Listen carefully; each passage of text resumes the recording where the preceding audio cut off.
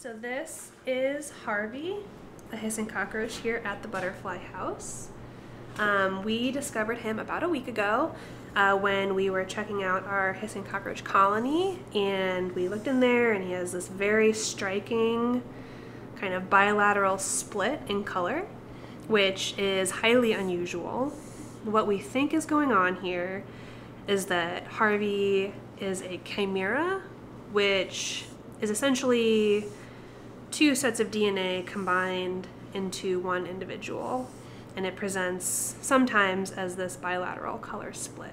So this is very rare. It's the first time that I've seen it in my career, and I've been working here for about 5 years. He's, very unusual. We are reaching out to our colleagues in the field and researchers to see if anybody has more information about what's going on, but at the moment we haven't really heard of anything else like him existing, which is very, very cool.